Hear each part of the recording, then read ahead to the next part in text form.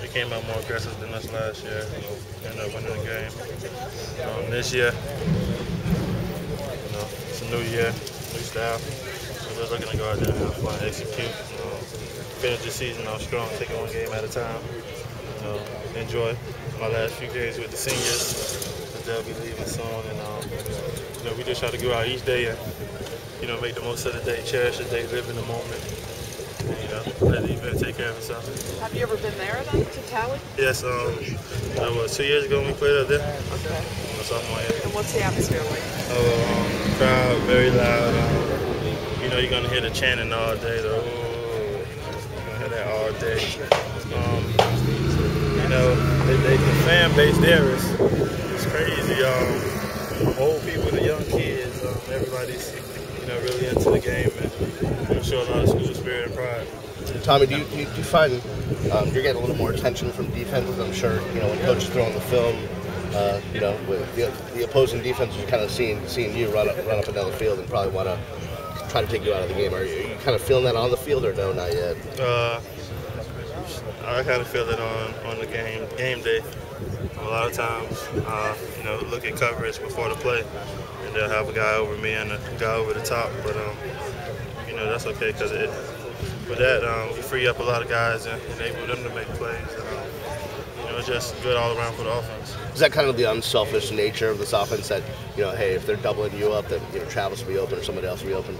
Yeah, we're not so much concerned about individual success, but it's a team effort, and we understand that none of the guys on the offense is selfish and have any malicious intent out for themselves or anything. But we just want to win. We enjoy each other's company. We're like brothers, and we just have fun playing together.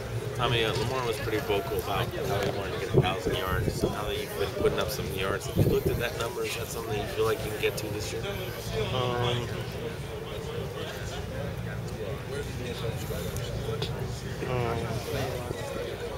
It's realistic. At the beginning of the season,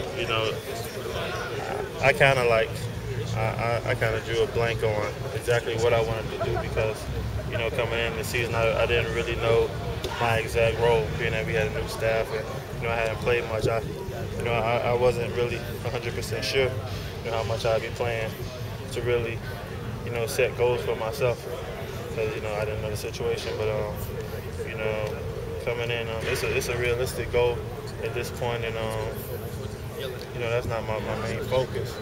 It's I have to get 1,000 yards on the season, but that would be nice. But at the same time, I'm just out here doing the same thing I've been doing week in and week out. And I'm just having fun with teammates. If it happens, it happens. If it doesn't, I'm just going to try to make plays and help us win.